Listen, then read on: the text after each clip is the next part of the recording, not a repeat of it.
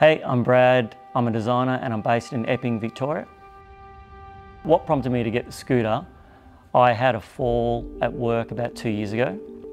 I was diagnosed with epilepsy and that led to a diagnosis of cancer. With that, I lost my licence. Losing my licence wasn't an option and I wanted to still get around. I wanted to get to work, I wanted to go to the gym. Being told I lost my licence for 6 months was a real kick in the guts, given that I hadn't done anything wrong. It was just a medical incident.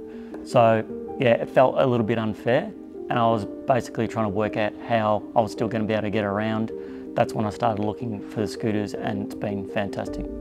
So deciding on a scooter at the time, I needed to have the confidence to be able to get from A to B. From home to work is around 8 kilometres and in between that I have a gym. So I needed something with a lot of muscle.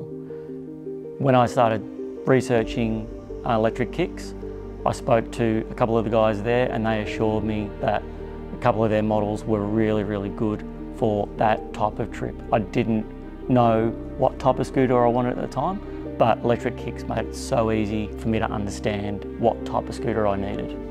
So once I made the decision that I wanted a scooter from Electric Kicks, the process that I went through was really, really easy, and a couple of the guys there, especially Luke, made the process really easy for me to purchase the scooter. Once I'd made that decision to purchase the Apollo, the aftercare and all the communication from the time that I purchased it right through to the end was amazing. I found that from a customer's point of view, also working in marketing, that the communication from purchase right through was fantastic. They told me when it was at the warehouse, when it was leaving, and also followed up with a call to make sure that I was happy with my purchase. So that was really fantastic. Really important knowing that I can get a service, I can call up Electric Kicks and get it sent straight to their workshop.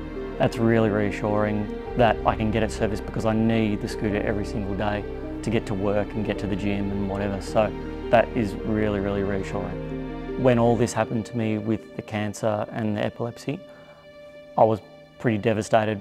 For one, because of those diseases, but two, I'd lost my freedom. Getting the scooter has given me back my freedoms, given me back my ability to go to work every day, go to the gym, go to the supermarket, whatever it is. I couldn't thank Electric Kicks enough. They've been fantastic, their service has been amazing. They've given me my freedom back and I would recommend them to anybody.